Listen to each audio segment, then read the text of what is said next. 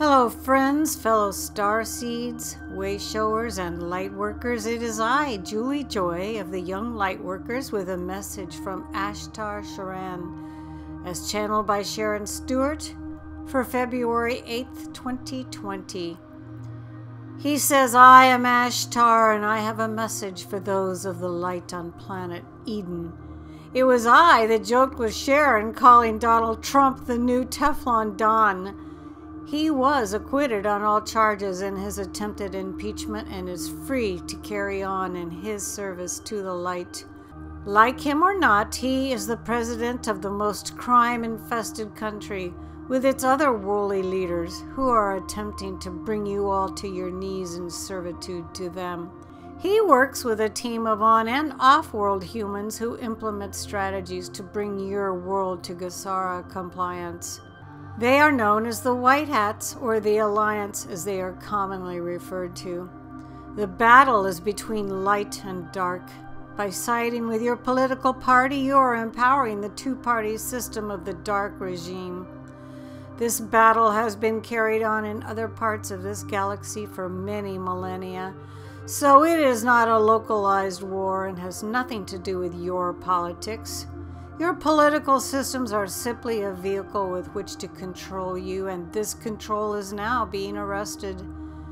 Your world is undergoing profound changes right now as it turns to finally see the light that has been obscured from you by the pathological rulers of your planet for so long.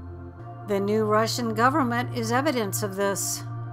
Brexit is evidence of this, and Trump's acquittal is evidence of this. The dark, the cabal, is losing its power over you. The light has never left your side, aiding you as you reincarnated time and time again into the depths of depravity, misery, and suffering. We heard your cries, and we have worked along with you to liberate your planet from the dark menace that is now losing power. The sun is on the horizon. It is showing its new self to you so that you may rejoice in the new times coming to planet Eden. You are at the beginning.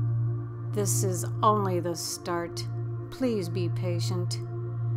Your planet and your people are releasing the dark energies that they have held and reincarnated into time and time again, and this will create some madness and chaos.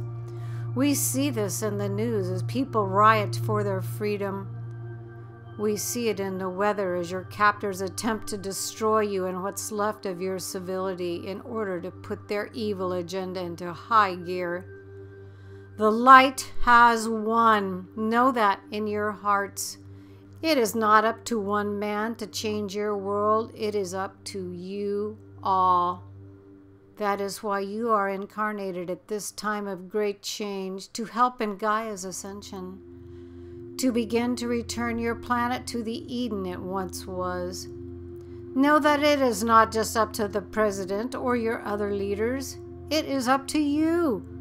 Focus on doing your daily work and know that every release of negativity is a contribution to the growing light on your planet. It is a group effort, not just the task of your white hats. We have more in store for your world leaders. Be prepared for many shocks, but some welcome changes. Be at peace. Adonai. Signed, Ashtar. This was channeled by Sharon Stewart. Her website is sharonandevo.weebly.com, and their YouTube channel is Sharon and Evo of Vega.